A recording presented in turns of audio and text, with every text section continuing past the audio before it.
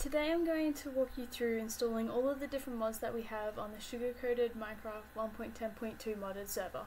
It's a fairly simple process, but if you've never messed around with mods before, this will teach you exactly what you need to do. So firstly, everything you need is going to be in the description box below, the website address where you can find all of the links to everything that you need, the server IP. Let's get started. So first, you're going to need Forge. It's the first link that's included in the topic. You're going to basically want version 12.18.3.2171. That's the version that the server runs on. So go to Show All Downloads and then look for 2171, and that's the one that you're going to want to install. You're going to download the installer. You're just going to have to sit through this page. If you don't have ad blocker, there's going to be some ads here, but don't worry about that. Wait 5 seconds, then click skip in the top upper right hand corner, and that's going to download. Once that's finished downloading, depending on what browser that you're using, you'll generally have to click keep or save file or something like that. So unless you've changed the directory for where your downloads saved to from your browser, you're going to be able to find it just in your downloads folder. So basically, you want to run that. It's gonna take a second to load, and you're going to install client. Now, Mercurius, you can choose to select it, you can choose to not. I will, just because it gives information to Forge how to better update their client. So then, I've already got this installed, but you click OK, and it's gonna take a second to install all the files. Once you've done that, you can load up Minecraft. And it's going to create a new profile you called Forge.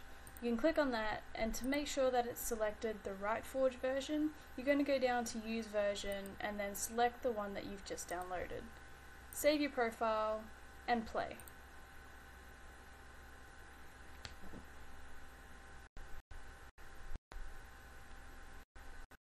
Now that we know this is working, you can simply close that down. And now we're going to move on to all of the mods that we have. Some mod authors will allow their mods to be distributed in mod packs, but some of them don't. So I've done most of the hard work and bundled up all of the mods that are allowed to be distributed into one zip folder here. Now, if you click on that, it'll take you to a Dropbox link, and then click on download. This has probably 40-ish mods in it. I'm not sure on the exact amount, but that'll take a couple minutes to download. While we're doing that, we can get started on downloading all of the other mods that aren't allowed to be distributed.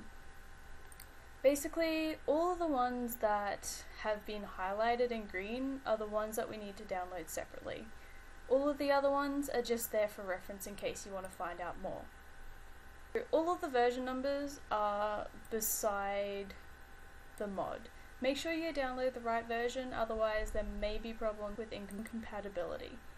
So I've already got all these downloaded, but I'll take you through a couple just so that way you know what you're doing. So first we're going to download Biomes of Playing. Now this says version 5.00.2109, so we're going to make sure that we get that version. Make sure it's for 1.10.2.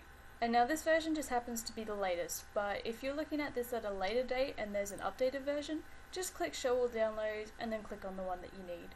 We're going to download the universal file. And now that will finish downloading, and we'll download the next one, which is Cora Util. This isn't a mod per se, or a mod that something else relies on in order to run. So this is on the CurseForge page, and we're instead going to go to Files, and then this said to download version 1.19. So that just happens to be the latest one. So we're going to download that one. And then click download. And make sure as these are downloading, you click on keep file. Just like that. And now we'll download the next one. And this is version 3.10.1. Most of the mods linked are on either Curse or CurseForge, and some of them are on the official websites. This one, here we go to other downloads. And this one was version 3.10.1. So we're going to click on this one here, and then the download will begin. Now I've already got that, so I'm just going to close out of that. Now, as well as the core mods that are needed in order to play on the server, there's also a list of optional mods. These include Optifine, better FPS, a minimap mod, just enough items, what am I looking at, inventory tweaks, and one that I personally really like is ambient sounds. The minimap, I am using Journey Map, and basically everyone else who uses Journey Map on the server, the area that they explore will also update on your Journey Map. These are all the files that we have after downloading all of the mods. Now you can find your Forge installer file and you can just delete that for now. Now what you're going to do is you're going to find your .minecraft folder. Some of the ways that you can do this is type in %appdata%, hit enter, and then it's going to take you to your app data roaming. And then you go to .minecraft and then your mods folder. If you don't have a mods folder, you can just easily create one, but Forge should have done that for you already. So here we have our two windows. What I'm going to do is I'm just going to drag in the zip file called Sugarcoated Minecraft Mods.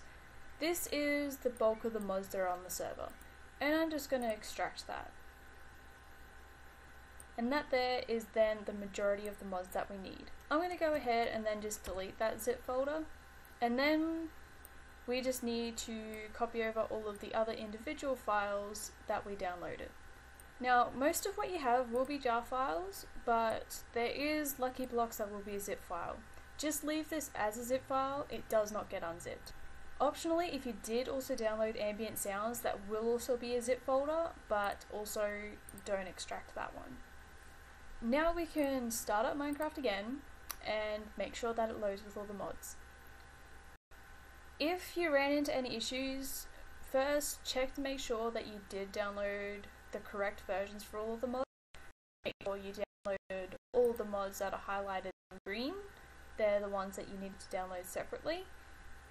And if you're still having issues, feel free to comment either on the video, or more conveniently for me is comment on the forums. I should be able to help out with any issues that you have. That's all that I really have to show you guys. For me, that's gonna load up fine and I'll be able to connect to the server. The IP is in the description, and hopefully I'll see you there.